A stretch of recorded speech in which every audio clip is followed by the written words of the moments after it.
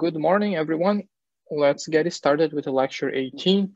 Today, you're going to we're going to look at a new machine. We're going to look at synchronous machines. In the last lecture, we dealt with induction motors, and today you're going to see a small variation of an induction motor that's called a synchronous machine. And you'll see that there's only one fundamental difference in the way these machines are built, but that will make them work in a completely different way. So that's what we're going to see today. And then you have one more type of special machine in lecture 19, which is single phase induction motors or synchronous motors. And then the last lecture will be transient of DC machines or any machine. And then the next lecture will be a review. And then we are pretty much done with the content of this course. So for today, we're going to focus on synchronous machines. And by the end of the lecture, you should be able to model a synchronous machine, find the equivalent transformer model that describes the behavior of this machine, and estimate the torque developed in a synchronous machine. We'll mostly see synchronous machines working as generators. Here is one in a power station. They are typically employed not as a motor, but most of the time as a generator. What is the main difference between this machine and an induction machine? That's what we're going to see in the lecture today. Here is the example of one, is a turbine connected to a hydraulic system, I believe, and it works as a generator where we have an external power turning the rotor, and the rotor creates an alternating magnetic field that induces current in the stator, and this three-phase current it does capture and sends to a power grid. This picture is not showing very well, but it's showing on your side probably. This is a synchronous motor, and you see here they have 3 wires for a 3-phase input, and you also have 2 additional wires that go to the rotor. Why do we have now this additional supply? What is the difference between this and a induction motor? For the DC machines, the AC machines that we're dealing with, most of these machines are large machines such as these ones. And in particular for synchronous motors, they are mostly used for applications that require a constant speed. And you may guess why, because based on the frequency we apply to these machines, they will run at a certain speed. Now, changing that frequency is relatively complicated from the electronic side. So these motors are typically more suitable for systems that operate at a constant speed. We're going to see how they work and why, how we can control the torque and the speed in this type of motors. So let's get right into it. So the operating principle of an induction machine was covered in the last lecture. We had a rotating magnetic field and a stator that had a coil. That coil was short-circuited like that. And as the AC supply is applied to this 3-phase stator, we have a changing magnetic field that rotates at a given speed, which depends on the input frequency. That creates a changing EMF in the rotor. The rotor develops a current, and then it starts to rotate at a lower speed than that of the synchronous speed. There is no power supply applied to an induction machine. So here is the difference compared to a synchronous motor. In the synchronous motor, we have the same strategy, the same configuration, but now we are going to apply a DC supply to the coil that is in the rotor. So we have still a 3-phase AC going to the stator that is distributed in the same way it was in an induction machine that creates a magnetic field that rotates at a given speed. The difference now is that the rotor is also powered, but it is powered with a DC supply. So we have the winding for the rotor and the stator. The stator is exactly the same as the induction machine, and the rotor's only difference, again, is that it now has an external power supply, a DC, and it has its own current. That is now not induced by the changing magnetic field. It is supplied by an external power source. This motor, as it operates, we can see the stator now as the same as the induction motor, and the rotor could be seen as a permanent magnet, for example. So as we apply this voltage, there will be a magnetic field developed in the rotor, and you could see this as a magnet. That is to say that if we take this rotor that is now powered with an external supply and rotate that at a given speed, and we measure the induced EMF along this coil, we should see a sinusoidal waveform forming in this coil. If you take coil B and measure the voltage induced in coil B as the rotor rotates at a given speed, we shall see the same type of waveform, but only shifted by a certain amount compared to coil A. And if you do coil C, it will be the same, again shifted by the same amount. This would be as if the motor operates as a generator. So here is what happens now with the stator, with the rotor. The rotor now becomes some sort of a permanent magnet. And you can replace that with a permanent magnet with a south and a north pole as shown. The problem with this approach is that the system is not self-starting, which means that if you turn this motor on, it's not going to rotate, it will vibrate. And you can explain that easily. Consider again the induction motor that has the three-phase in the stator, and that creates a changing magnetic field. I'm going to call that magnetic field B, and this magnetic field now rotates at a given speed. Here I represented this magnetic field as this coil that has a ferromagnetic path, and now here is creating the magnetic field like that. But it's the same representation. It is created from a AC supply. Now let's assume that we have, let's say, a 4-pole machine at 60 hertz. So a 4-pole machine at 60 hertz will rotate at, this field will rotate at 1800 RPM. So it's very fast. And when you rotate the field, it is equivalent to simply rotating this entire stator from 180 degrees in this example. So this will happen at a speed of 1800 RPM in the example we chosen. So what happens here? Let's see the first example. In the first example, the magnetic field is oriented upwards like that. So it creates a south pole at the bottom, a north pole at the top. What is the torque created in the rotor? We see that the north and the south pole will attract, and that will result in a clockwise torque. Torque will be clockwise, that the magnetic field is rotating fast, and immediately after that, now the magnetic field will be rotated by 180 degrees, say. What is the torque now? Well, now you see that the magnetic field points downwards. The south pole is at the top, the north pole is at the bottom. What is the torque applied to the magnet? Now we see that north and north will repel, and the torque is now created in the counterclockwise direction. And the process repeats. Now we go back to the first one. Remember that it is a continuous rotation. Here I'm taking 2 snapshots at 0 and 180 degrees.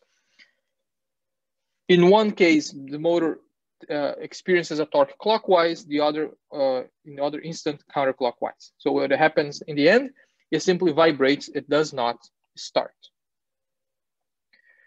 Unless we manually start to rotate the motor, and then eventually it will follow the frequency, the speed of the magnetic field, right? And that's precisely why we call this a synchronous motor.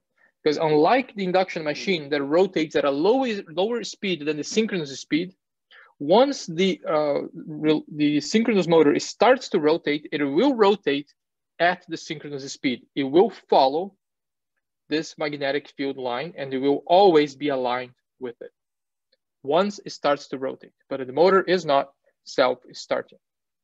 Question. Yeah. Is that because of the inertia of the rotor? So like once we self-start it and it's going in one rotation, or once we start it ourselves and it's going in a specific rotation, is its own inertia overcoming the opposite turn? Is that why, or no? Well, no, well, in the beginning, yes, it's the effect of inertia, because you are changing the direction of torque too fast and the motor doesn't have time to respond. Right, so it will just vibrate. If it didn't have inertia, it would follow it, but the inertia will make it vibrate. And once it starts to rotate, it is basically taking one magnet and another and moving the magnets together. Right? Once they are in synchrony, they will just follow each other. Okay. all right? But the inertia does play a role in the beginning when you're just changing torques clockwise and counterclockwise too fast. The motor is some sort of low pass filter because of inertia and friction, and it doesn't have time to develop a speed. But let's maybe to answer your question a bit better, here is an example where the motor would be self-starting. What if we start with a very low frequency? There's a very, very low frequency. Then what is happening here? Well, we have the magnet and you have the magnetic field that is going on a very small speed. So the rotor has time to actually develop a speed and follow the rotating magnetic field. And in that case, it would be self-starting. If we start the motor at a high frequency, it's not going to self-start. But if we stay, let's say at 1 hertz, we do 1 revolution per second, and the rotor has sufficient time to develop a speed, and it will eventually follow the magnetic field. And then we can slowly increase the frequency, the synchronous frequency, to reach the nominal speed. That's an option. So here we have the driver that would be required for such an operating mode. We have an H-bridge that will control each of this, a 3-phase inverter, I should say, that controls each of the phase in the stator. We would need a 3-phase inverter to determine the sequence of activation. We need a carrier signal, and we need the reference sinusoidal waveform, as we saw before, at a varying frequency. So we would start the motor at a very low frequency, give it time to develop a speed, and then slowly change the frequency from the inverter here up to the nominal frequency. So I think this probably answers the question a bit better. Now, the problem with this configuration is that you need a 3-phase inverter. We need all these electronics connected to the motor, and it's expensive to implement. It is also, there's a lot that can go wrong here. So now let's think about this and propose an alternative solution.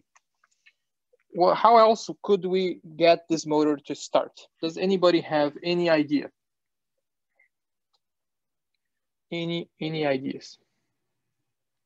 You could turn the DC power supply off first. Okay, very well. Let's turn off the DC power supply. Would the motor self-start if we turn off the power supply? Then there is no external power acted to the being supplied to the motor. I think it would probably have the same problem. Even if it's a reluctance motor, it will. No, you are right. If you turn off, if we are dealing with a reluctance motor, if you're dealing with the reluctance of the ferromagnetic path, then you would likely follow it. Okay, good. Any other solutions? Any other potential solution? So the solution was if you turn off the rotor, and provided that the core is ferromagnetic, that it could potentially start. It would start at a very low speed, but it would start. Any other solution? You could add a startup motor. You can add a startup motor. Yes, yeah, definitely. That would add more to the system, but you could definitely add a starter motor. What else? What else? Think about a solution that doesn't require much changes in the system. Any other ideas? What if you increase the frequency? What if you increase the frequency? If you decrease the frequency and then increase the frequency, yes, that's what this schematic here is doing, right? It's varying the frequency so we can get the motor to start. Okay, very well. Any other ideas? Maybe disconnect the DC source and short it. There we go. Disconnect the DC source and short it. That's the answer I was looking for. Basically, we are starting this as an induction motor. If we just short the supply, that's an ingenious solution. Just short the supply here, or disconnect it, of course, to avoid a short circuit. And we open the circuit and connect it like that. What happens? This becomes an induction motor. And we know that the induction motor is self-starting. The induction motor is self-starting. So we can start this machine as an induction motor by disconnecting the power supply and shortening the input, the power to the rotor. It will now become a induction motor that will reach its speed, which is not the synchronous speed, is very close to the synchronous speed, let's say 5–10% of the synchronous speed. And when you're very close to the synchronous speed, what do we do? Well, then connect it back to the supply. Connect it back to the supply, and then it becomes a synchronous motor. And once the supply is now connected, what is the speed of the motor? It is the synchronous speed. What is the slip factor in a synchronous motor then? What is the slip factor in a synchronous motor? 1. 1 would be in standstill. 0. Yeah. 0. Yeah, 0. It would be 0 because it rotates at the synchronous speed, right? So that's one solution. Here is another schematic. Have the same power supply that is now simply a 3-phase power supply. It doesn't need the inverter. Start as an induction motor by shortening the input and then connect the DC supply to reach the synchronous speed. Very good. Very good. Now let's start the fun part and create an equivalent circuit model to represent this motor that will allow us to estimate the torque and speed. Here we have basically 2 coils. We have the coil in the, we're going to call the field coil, and we have the stator coil. The field coil is represented here. It has an induced EMF. It creates its own magnetic flux, and it has a current IF. That's the rotor side. And on the stator side, we have something similar. That here we are going to represent as a input voltage. That's the AC input voltage going to the stator. We have a magnetic field that it will experience. Or sorry, we have a induced EMF that it will experience because of the changing magnetic field in the air gap. That is the same for both the rotor and the stator. And we have here another voltage that is representing here the leakage magnetic flux. That magnetic flux that it doesn't make it to the air gap, that it just leaks outside of the air gap. So for the when we apply ER, when you apply the supply input voltage, part of that magnetic field that it generates here, we're going to call the total magnetic field, magnetic flux phi A. Part is lost, part goes to the, that doesn't loop in the air gap, and part of it then goes to the air gap, that's phi R, AR. We have a magnetic flux coming from the stator. They are both added in the air gap, and the total magnetic field in the air gap, or magnetic flux right there, we're going to call that phi R, which is the net magnetic field from the rotor, from the stator, plus that one generated from the motor. So this is the equivalent magnetic circuit. EA here represents that induced EMF that we see because of this interaction, and EAR is a back EMF that represents the magnetic field lost in the leakage flux. So the total magnetic field created by the rotor, by the stator, is the leakage magnetic field, AL, plus the one that makes it to the air gap. And this is the effective one now that is added to the one created by the DC supply. All right. So here we have the total magnetic field, and the magnetic field is common to both coils. Now let's take this approach one step ahead, and let's assume let's neglect the leakage magnetic field, and let's try to represent this circuit from the stator's perspective only. So here we have the magnetic field that is common to both, that's phi R. It induces this EMF, and you're going to represent this magnetic field that is lost here by the leakage reactance as a reactance itself. So the assumption is that this leakage magnetic field is going to be similar to a reactance like that. So the reactance times the current times J. Right, this is the drop in EMF that is created by the leakage magnetic flux. This is the induced EMF from the rotation of the rotor, and this is the input to the stator. Okay, So if we now do Kirchhoff's law on either side of this, we get this expression ER equals to EIR, which is the one across this reactance plus the one created by the rotation of the rotor. If we now apply this equality that we created for ER, we can calculate a new expression for the equation that balances the voltage as EF equals to the sum of ER plus IA XRA. Right, where XRA is the armature reactance that here represents the reactance and the lost magnetic field. Now we can represent that circuit in this format, which is a lot simpler to work with. And this reactance is the synchronous reactance. We are dealing with a steady state operation. So that reactance only represents the motor in a steady state when it rotates at the synchronous speed. Okay. So the total reactance includes the armature reactance and the leakage reactance, just as in information. And we also have the resistance of the winding. And this, both here, we're going to just create a total reactance. Just put one reactance that represents everything. The reactance of the coil itself and the leakage flux. And then we have this resistance added to represent, of course, the resistance of the winding. What is the total impedance in the system? Well, the total impedance in the system is the reactance, the total reactance that we're going to call here after XS, and the resistance of the winding.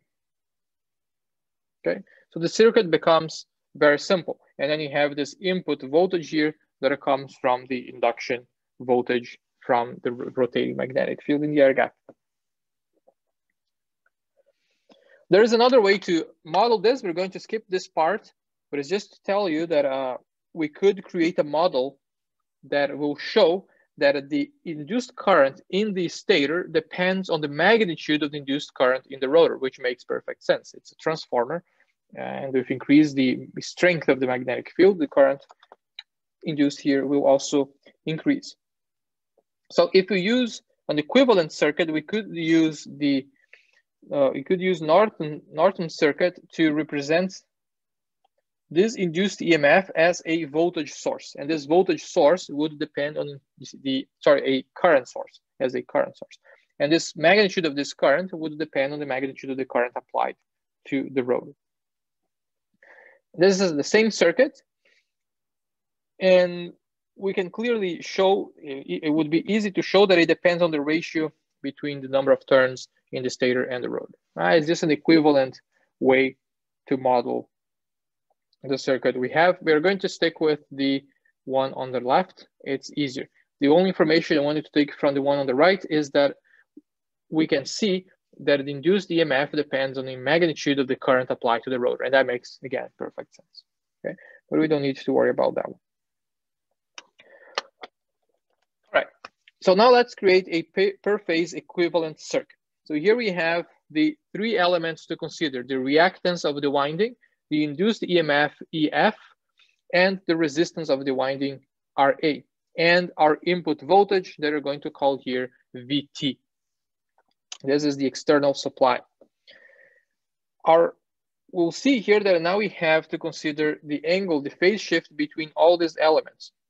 And to do that, let's consider our reference voltage to be VT. So this is represents a phase of 0. VT is the reference voltage and has an angle of 0.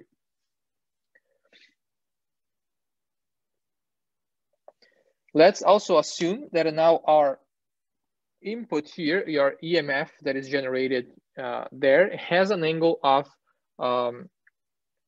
is that delta? It looks like delta. That's delta, and you're going to call that the power angle or the torque angle.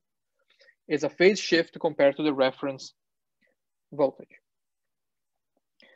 If we look at this reactance would be, the total impedance would be Z equals to J XS plus RA, which has an angle in itself, and the angle would be the arctangent of the imaginary part divided by the real part. And let's call this angle theta. So here are the three angles to consider. The reference is 0. The power angle, or the angle of the induced EMF with respect to the reference, is delta, and theta is the angle of the impedance itself, the winding. Now, what is the current in the system? Well, the current is easy to calculate. It's just the voltage drop, EF minus VT, divided by ZS, the total impedance. EF has an angle of 0. Sorry, EF has an angle of theta. VT has an angle of 0. Z, let me try that again. EF has an angle of delta. VT has an angle of 0. And Z has an angle of theta. So now we can split that equation into EF divided by Z minus VT divided by Z. The first term simplifies to this. If we put the angles, we can simply look at the magnitude of this division at an angle that is theta minus delta. And for the second part here, we have VT with an angle of 0, Z with an angle of theta. That becomes VT over Z with an angle of theta. That's the current in the system, and you see the components of the current here that will now depend on the angle theta. The impedance angle makes sense, and of course the angle of the input voltage from the rotor rotation. Question. Yeah. In the last slide, did a term disappear in the third part of that equation? It did. Yeah, Okay. it accidentally did.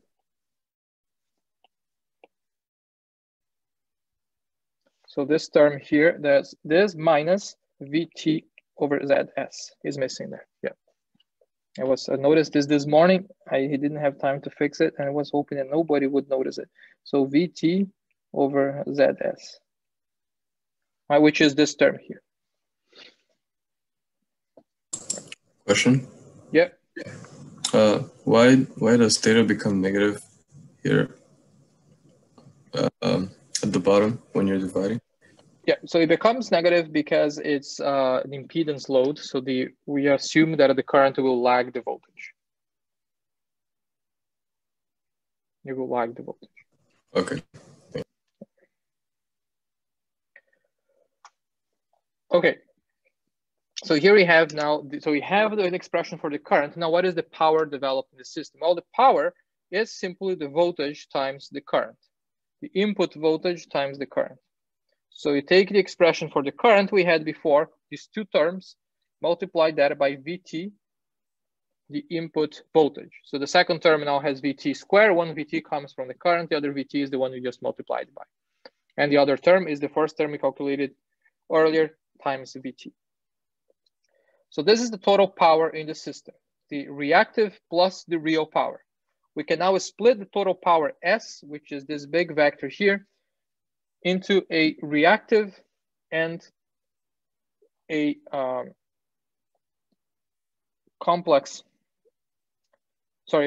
reactive and real power. So it will just depend on the angle theta there, or the angle theta minus phi minus delta, depending on which one you're dealing with. And we now have the two components of the power in equations 11 and 12. So the reactive end, which is the one dissipated somewhere, and the reactive, the one that is because of the complex part of the impedance, and the real, that's the one that is going to be dissipated or transferred as rotation to the motor. Now, typically, if you look at our circuit, so these are the two components. We just added the cosine and sine of each to split that into two vectors. When the rotor rotates, we can assume that the rotor resistance will be negligible compared to its reactance. So we can, for simplicity, assume that rotor resistance goes to 0. If that is the case, then the real part is 0 of the impedance. Right, this would be the real, the imaginary. The real part of the impedance is 0, which means that the angle of the impedance theta is now 90 degrees. If R is 0.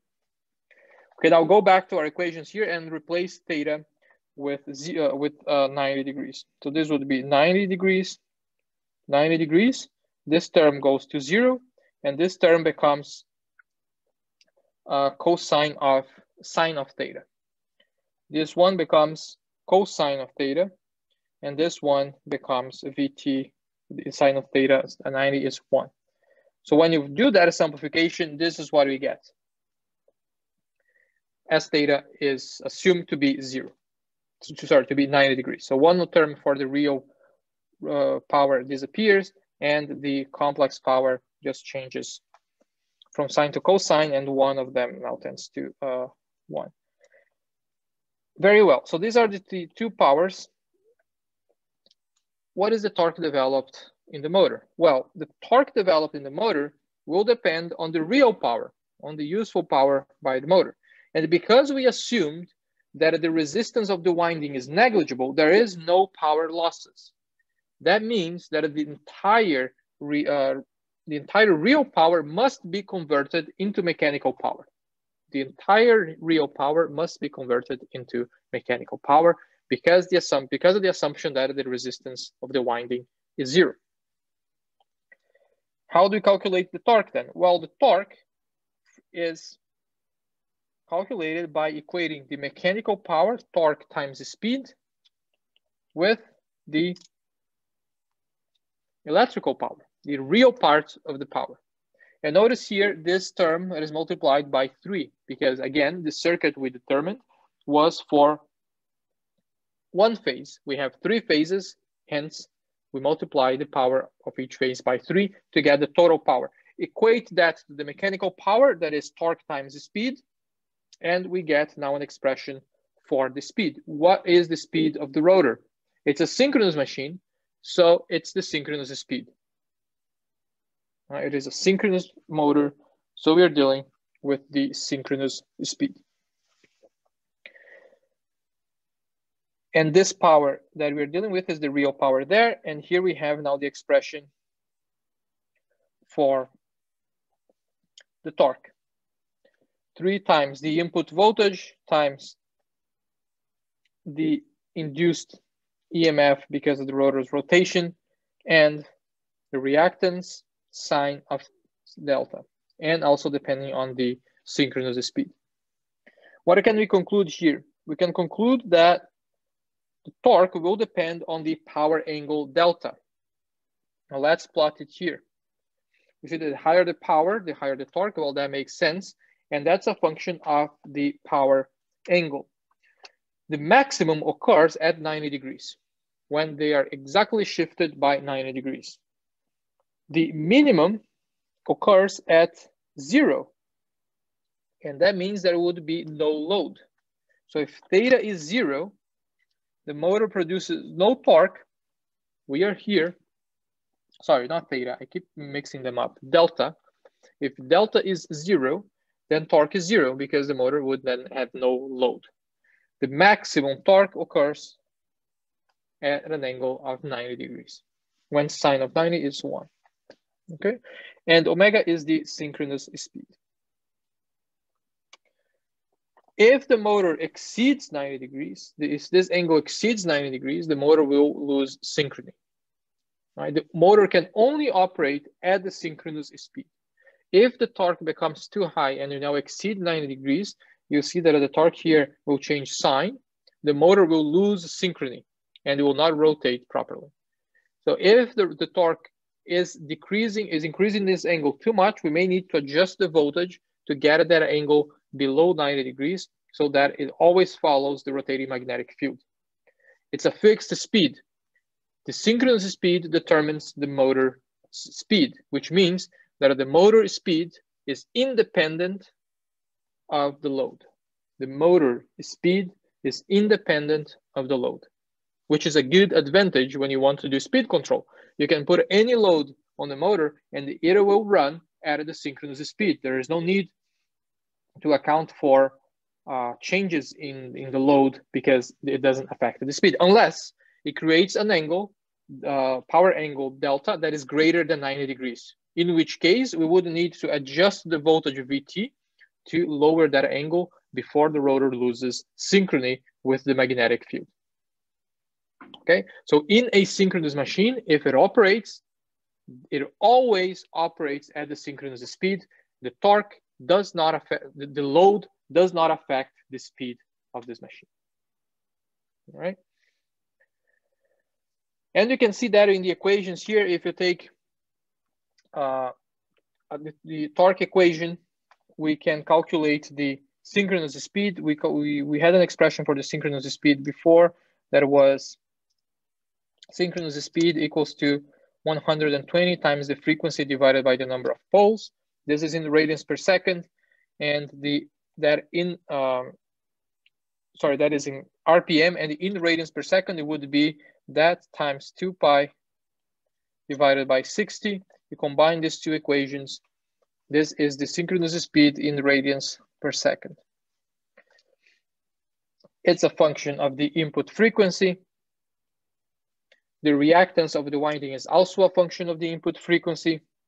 The EMF induced in the rotor is also a function of the input frequency times a constant. So if you combine all these equations, we should see an expression for the torque that resembles this, a constant K. You can try that, combine equations 17, 18, and 19 in equation 16 and simplify it all. We'll get some form of equation 12, where K is a constant that will depend on some of the constants here. VT is the input voltage, and theta, delta, is the power angle. What can you conclude from equation 12? Well, if you want now to do torque control, we must control the input voltage. If you want to do torque control, we control the input voltage. How do we control the speed?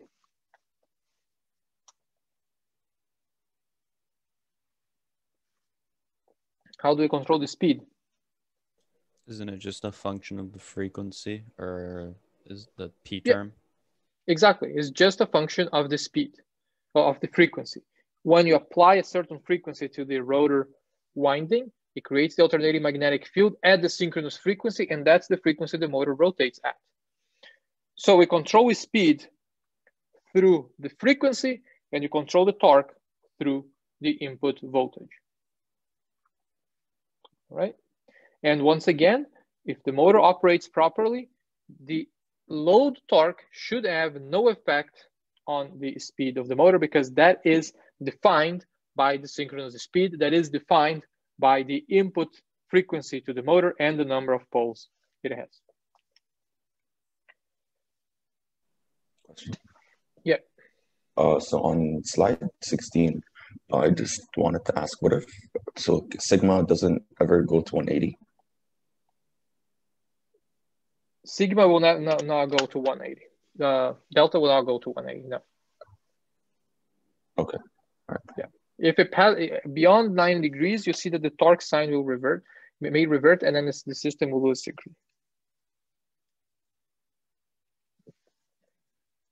Okay, so the maximum torque occurs at that specific point.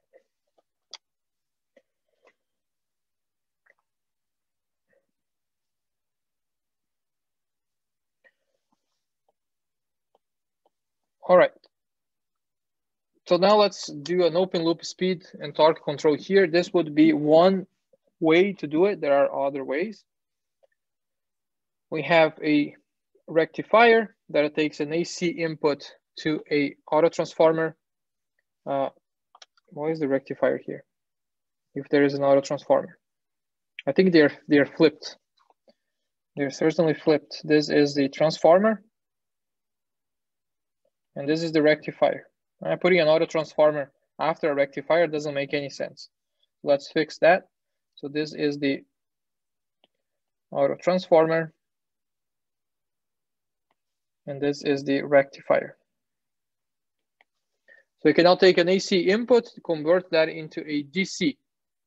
From a DC, take an inverter and convert that back into AC. Why? Because with this inverter, with a three-phase inverter, we can determine the frequency we want in the output, whereas this input voltage here has a fixed frequency. So convert that into DC, back to AC, And in the process, we can now specify which frequency we want this output to be at. In the rectifier, we can have a control gain, or in the auto transformer, to now increase the effective voltage we get from it. This will now determine the speed. Sorry, it will determine the torque. I think it will determine the torque, right? So this is the speed voltage, which we change. Again, we can control the torque, and what goes to the inverter is the frequency, and that determines now the speed. You just input, you increase the entire voltage going to the converter, that will increase the torque. So frequency controls the speed, voltage controls the torque.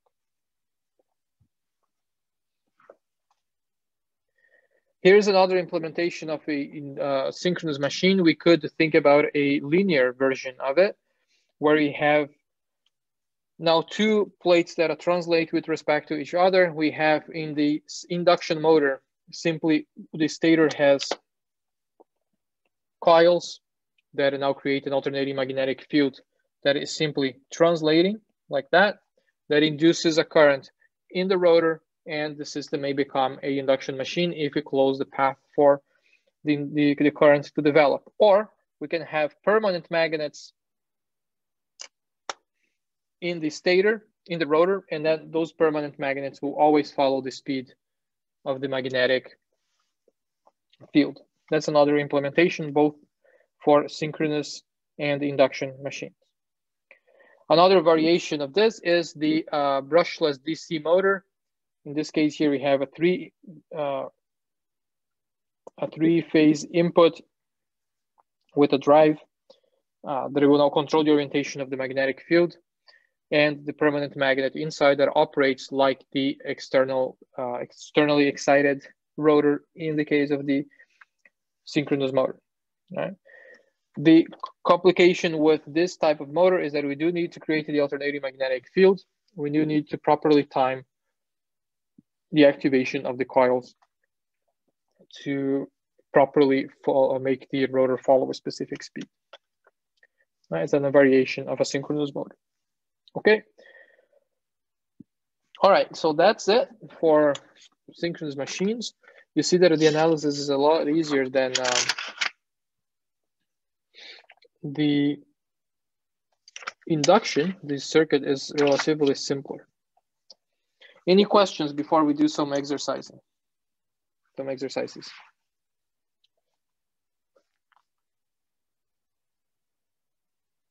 No?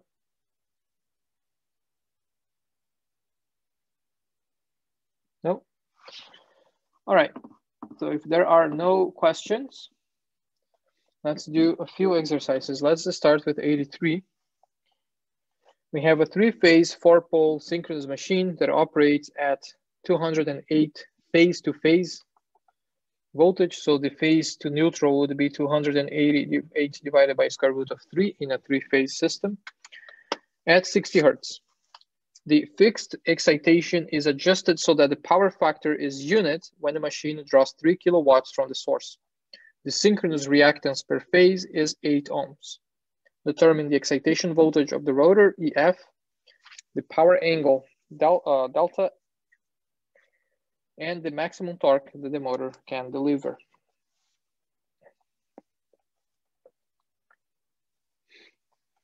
All right, so let's do that. Here is the problem. We have an excitation voltage here, that's out of my reach. It's 208 divided by square root of 3. Because 208 is phase to phase, divided by square root of 3 is phase to neutral. And the reactance here is 8J. The resistance is 0. The first question is, what is this value here when drawing this much power at this power angle? So let's do that. So first question is A. How do we do that? What is the total power in this circuit? So this is the power it takes. So this is for 3 phases. So the total power Electrical power is 3 times VT times the current times cosine of theta, and this is the, if you consider the power factor, and this is 3, how much is that? 3 kilo ohms? 3 kilowatts.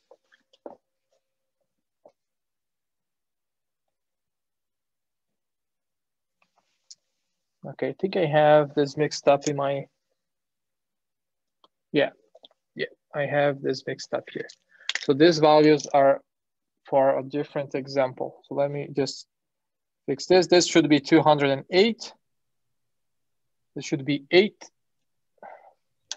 I think you're mixing up values from exercise 83. Yeah, I am.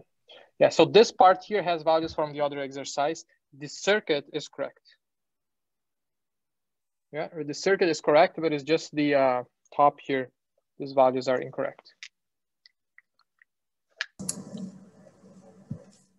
Well, sir, it looks like you might be using the values from exercise 84 instead of 83.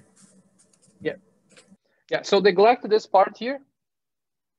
This part is from a different exercise, but the circuit is correct. Yeah, the circuit is correct. Oh, wait, sorry. Are we doing 83 or 84? We are doing exercise 83. Okay. Exercise 83. So the circuit is correct. Just neglect this part here. I can't remove it right now. So this is taken from a different exercise. Is my mistake.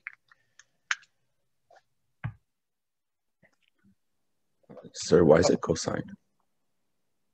It's the power factor. It's always cosine. Yeah. It's not sine? No, it's cosine.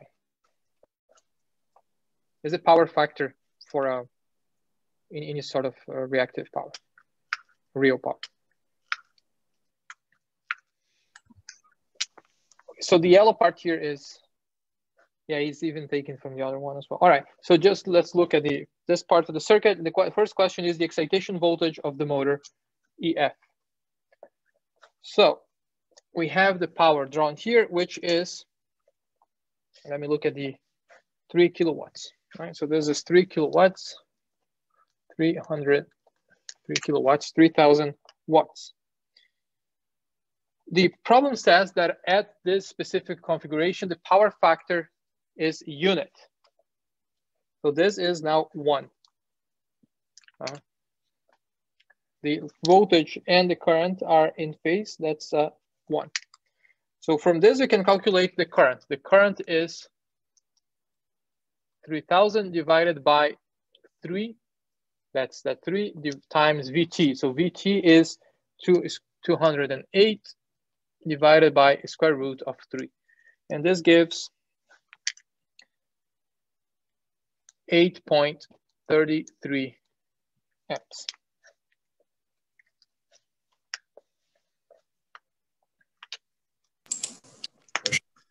Yeah. Can you repeat why there's a cosine there? Because there is a power factor. Okay. There's a power factor. So there is, when you consider the power, you need to consider the angle between the input, the voltage, and the current, hence cosine of theta. If we are assuming that the power factor is unit, then the voltage and the current are both in phase, but it may not be the case. Right? It may not be the case for inductive loads where that will play a role. So there will be a discrepancy between the real and the reactive power. If the power factor is 1, then you're dealing with the real power. Good question. Question. Yeah. So in equation 16, we wouldn't be able to use it. The one that's 3 times VT. Oh, no, never mind. All right. So let's now calculate EF. We can calculate EF by doing Kirchhoff's law there. EF equals to VT minus IA times the reactance times J. So EF equals to VT, which is 208 divided by square root of 3, that's 120, minus the current 8.33 times the reactance of the winding, which is 8J. This gives EF as 120 minus 66.44 J. We can calculate now the magnitude of this as a square root of 120 squared plus 66.44. And EF, magnitude of EF is 137 volts per phase. A simple circuit. So this is for A. For B, what is the power angle? Well, the power angle will be the angle between EF and the reference voltage. So we can calculate the power angle based on the angle of this voltage here, which is simply, what is the power angle? Let's go this B, the power angle delta. If you look at the voltage here, would be the angle between the angle of this voltage here, which is the angle with respect to the input voltage. So that is the arctangent of its real part divided by the imaginary part divided by the real part, 66.44 divided by 120, which gives negative 29 degrees. So we can write EF as 137 negative 29 degree volts. And this angle is the power angle delta that we are looking for before. I have a question. Yeah. I'm still a little confused. What slide is that power equation from? The 3VT IA cos theta. This is the entire. This is not from a slide. This is just the power taken from the motor. Is the current times the.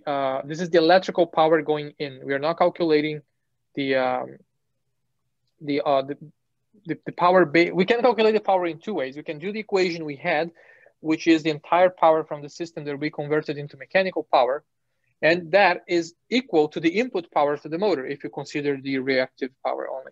This is simply the electrical power that goes in a circuit. The total power, the voltage times the current, is not necessarily from the slides. It's just a basic power equation for an electrical system. Voltage times current, right? And then if you consider the real part, cosine of the power of the angle here, and then 3 because you have 3 phases. Okay.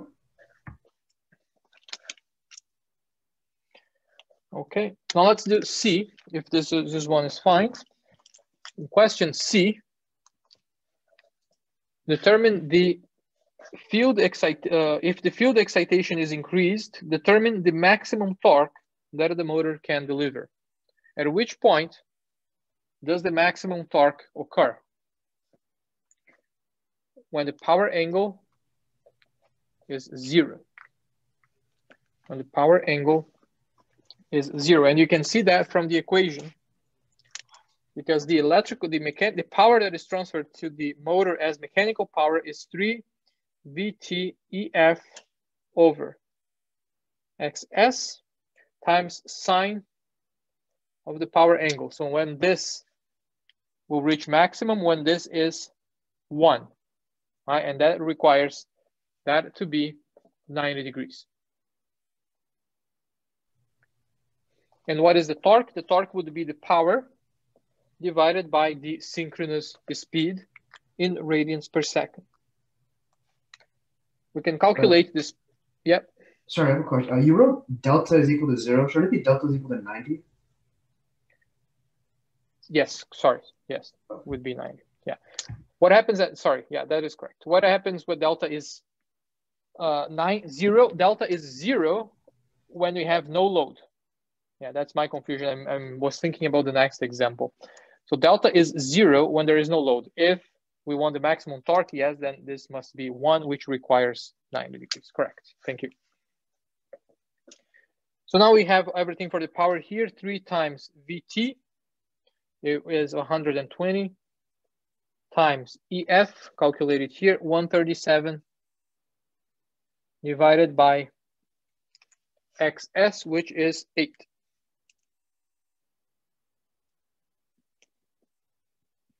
And this gives a total of 16,180 watts.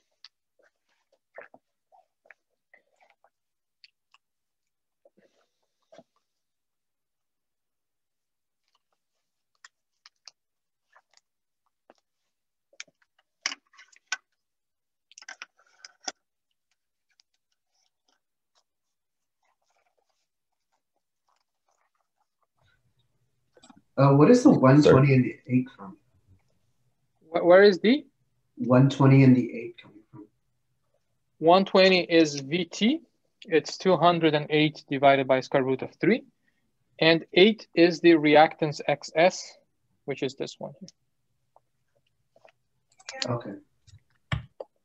Sir, I'm getting 6,165. You're getting here 6,000?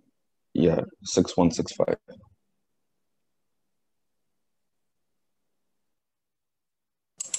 Okay, good. Good. That makes more sense because that was intriguing me about this would be greater than the input power. So 6,100.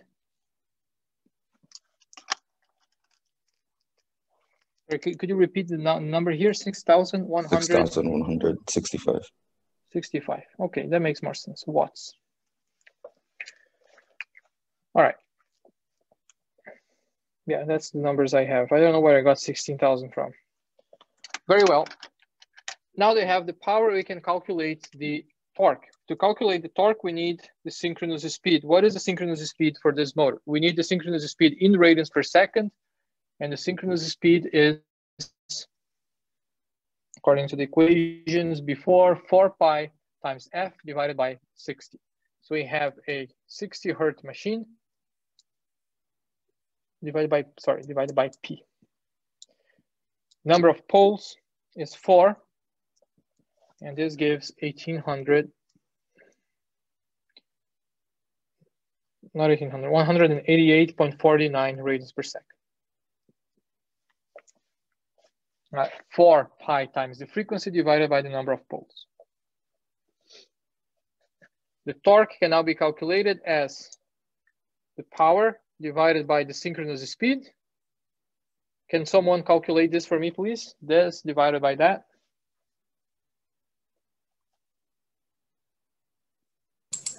32.7. 32 point, yeah, that's what I had at the end here. So my result was correct. I don't know where I got this number from. Probably must have copied this from my other notes. Wrong. Okay, so this is the synchronous speed, and because the motor rotates at the synchronous speed, there is no need to calculate slip. That is always 0 in a synchronous motor. Power divided by speed. Here we have the total torque.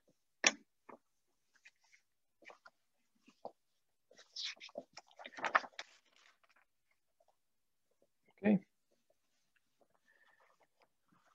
Any questions? Oh yeah. Do you mind just explaining in part B where the 66.4 came from? That's 8.33 times 8. And why is it negative? The negative is coming all the way from this expression here. Right, we are looking for this voltage. So this voltage here equals to this voltage drop plus this voltage drop. Now isolate for EF, we get input voltage minus that. Right, from this expression here. EF equals to VT minus that, or VT, the input voltage equals to the voltage drop across all other elements, which is the reactance voltage drop, that's right here, plus the one that comes from the rotating magnetic field. All right, that's where the negative comes from.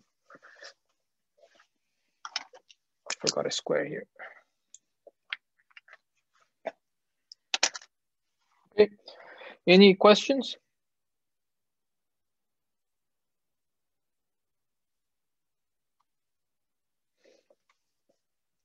No. If there are no questions, let's move on to exercise 84. We have a three-phase 2,300 volt 60 hertz synchronous motor. It has a synchronous reactance of 11 ohms per phase. When you draw 16.5 kilowatts from the source, the power angle is 15 degrees. Neglect the resistive losses. Determine the excitation voltage per phase, and determine the supply line current and the line current when the load is removed. So let me erase the whiteboard and then we'll do that one. All right, so this is exercise 84. Hopefully this one is correct now.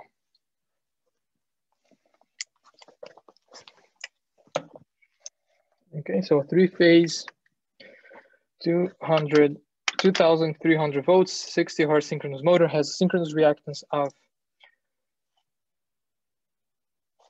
11 ohm per phase. When drawn from the source, the power angle is 15 degrees. Determine the excitation voltage per phase, EF. So let's do question 8.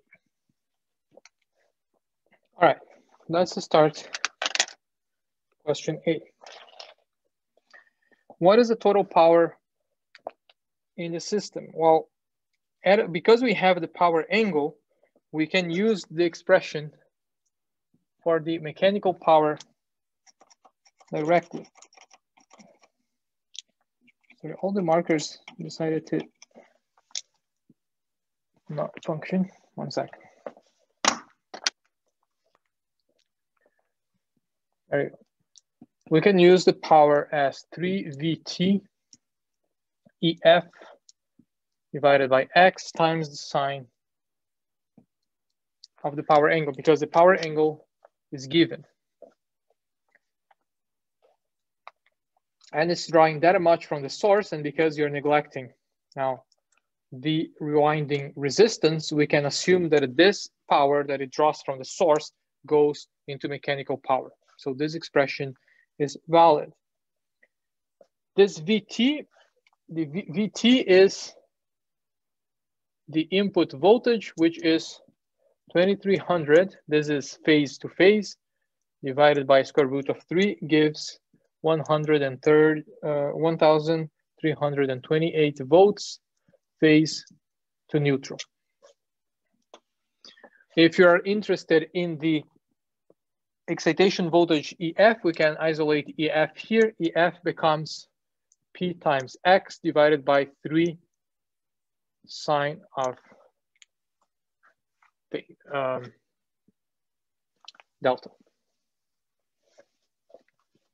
P is the power drawn from the source, again, assuming that the resistive power is the resistance of the winding is neglected. All this input power goes to the mechanical side of the motor. So everything is converted into mechanical power. 165.8, that is kilowatts, so 10 times 10 to the power of 3, times X, which is the reactance of the winding, times 11, divided by 3 sine of the power angle, which is given as 15 degrees. So this gives F as... Did you forget VT and the denominator, sir? Is there a VT in the denominator? Yes, yes, there is a VT. Yeah. The VT is 1328. Okay, so that is 17, if I calculated this correctly, 69, an angle of negative 15 degrees. Right, the angle that was given.